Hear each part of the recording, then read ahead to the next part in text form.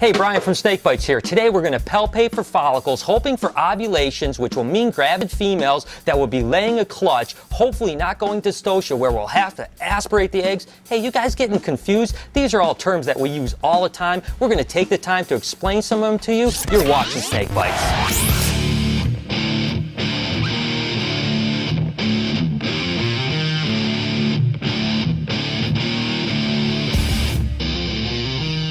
When breeding snakes, we use a lot of terms that people aren't familiar with that are just commonplace around here. I'm going to run down a few of those terms, starting with this term, palpate. It's basically when you take a female, and what I do is I put her in a cage and let her crawl through my fingers, and while I'm doing that, I'm feeling for little bumps, and those bumps are actually follicles, which are going to eventually develop into an ovulation and become eggs. Let me show you what a follicle looks like on an ultrasound. As you can see in the middle of the screen, the round circles are basically follicles. Now these guys are pretty advanced, probably about 25 millimeters. She'll ovulate within about 10 to 15 millimeters, roughly about 40 to 45 millimeters. Once a ball python reaches about 45 millimeters in follicles, they'll go through what's called an ovulation. And what you'll see here is a classic ovulation where right in this area it really starts to swell up. That's when the eggs actually drop down and become calcified and fertilized and are actually now eggs and no longer follicles. After ovulation, we use a term that's called gravid, which is basically just a fancy word for pregnant, which means the animal is ready to have eggs. As you can see with this cinnamon pastel, you can see how stretched out she is and how round she is. She's ready to have eggs within the next week or so. So I'm going to leave her alone, let her get back to nesting, and I bet you I have a clutch of eggs from her within the next 7 to 10 days. After ovulation and the animal actually becoming gravid, they go through what we call a pre-lay shed. That just basically marks a date that we know that they're going to lay. In ball pythons and in most pythons, they'll shed, and approximately 30 days later they'll lay eggs. With colubrids, it's only 7 to 10 days. The next two terms I'm going to talk about are the next chain of events when you're breeding snakes, and that's basically ovipositioning, which just means the snake is ready to lay a clutch. And you guys probably already know what a clutch is, but basically it's just a bunch of eggs just like these guys. Here's Kel's question of the week. I really want to know why yawns are contagious. Why is that? I mean, you yawn, then I feel like I need to yawn, or even talking about yawning makes me want to yawn. I mean, what is the deal? Text or video comment below. Give me some kind of logical explanation for this. Alright, I'm going to talk about a couple terms that I hope you guys never have to worry about if you're breeding snakes. And the first one is dystocia, which basically just means egg bound. That means an animal has retained part of the clutch. As you can see with this albino corn snake, she's skinny in the middle and then she gets fat right down by the end. It's not because she's gravid, she's actually already laid a half a clutch of eggs and has actually retained the other half. There's a few reasons why this can happen. It might be a twisted oviduct, a tore oviduct, or even a folded oviduct.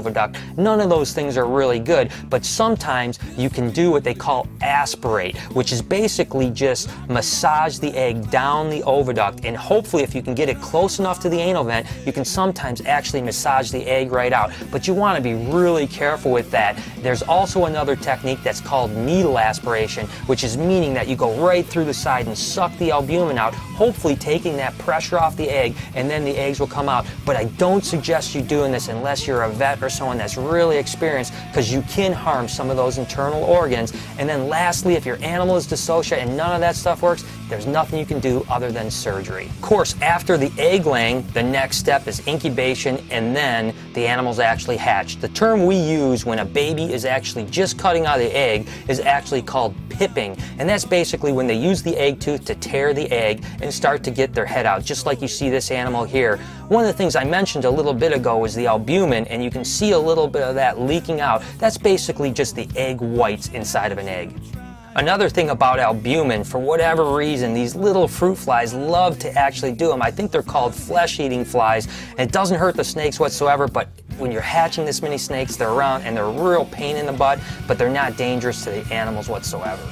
Another term that doesn't have anything to do with breeding, but we certainly hear it here an awful lot, is polymorphism, and Amazon tree boas are the perfect example of that. What basically polymorphism is just two different animals from the same clutch that look completely different. And this is an extreme case of polymorphism, but you see it in all animals, including ball pythons and everything. Basically, a ball python can have a banded pattern and a stripe pattern from the same clutch. Doesn't make them anything special, it just makes them polymorphic. The last term I want to share with you guys is something that's called sexual dimorphism, and basically what that means is the male and females are completely different in some ways. Sometimes it's color, and in this case with the hognose, it's actually size. This is an adult male hognose, and they rarely get bigger than this, and this is a subadult female that will literally get up to twice the size. So in hognose you see a big sexual dimorphism between male and female sizes. Again, in other animals it might be color or anything else like that. So there are a handful of terms that we hear here a lot, and when people come they sometimes ask us what it means.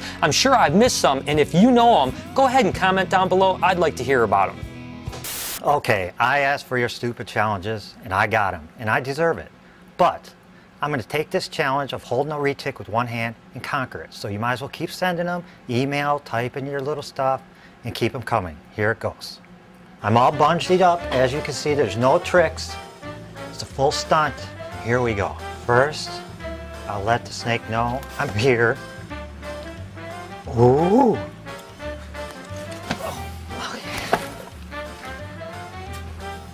Woo. Oh.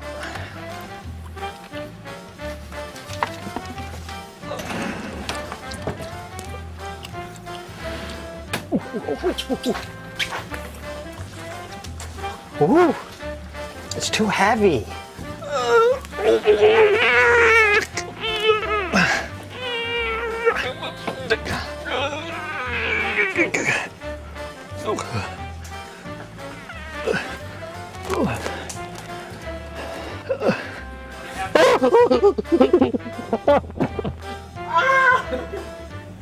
Oh, this is really teaching the kids.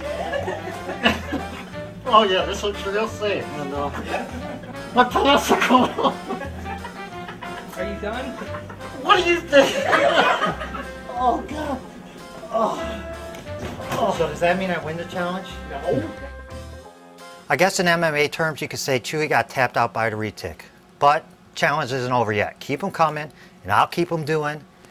But I want you to know one thing. I had Kel and Brian there at all times. I was never in danger. So don't try stupid stunts like that at your house with your friends because you're stupid.